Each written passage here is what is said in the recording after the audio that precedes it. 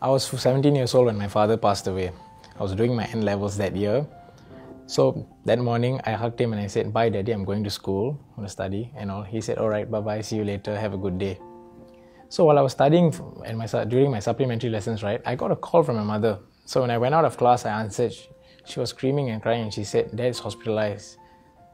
And I was like, okay, but this is common to me because he had 4 heart attacks, you see, so I thought everything was going to be all right. So I was on my way, I was rushing down, I was in the train, but the minute I arrived at Novena MRT, I got a call and she screamed and she said, "No, we lost him."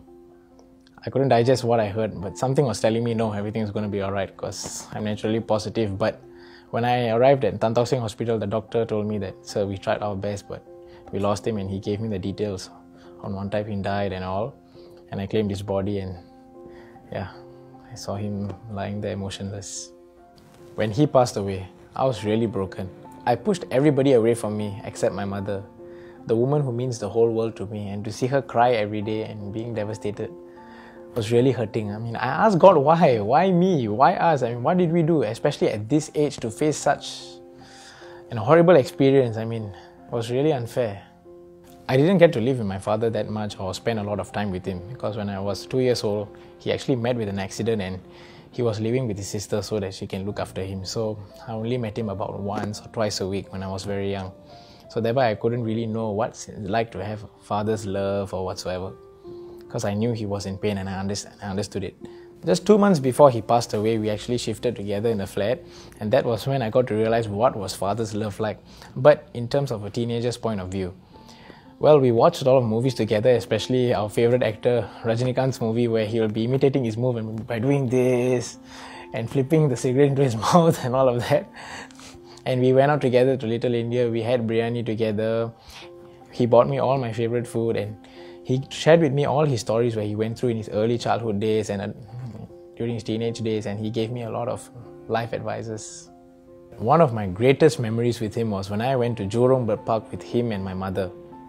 I was so happy. He carried me and he put me on his shoulder. He showed me around. He said, "Look, those are flamingos, those are eagles." I was really amazed because all I knew birds were like mynas and crows, but until I saw all kinds of birds over there. So we had popcorns and ice creams, and as we walked, I was so happy. I was holding my mother and father's hands and I was dancing away. Until now, when I go there, I feel that same energy there. It's a small boy because I can't recreate those memories again. But I remember, I was really engrossed and amazed by watching the waterfall.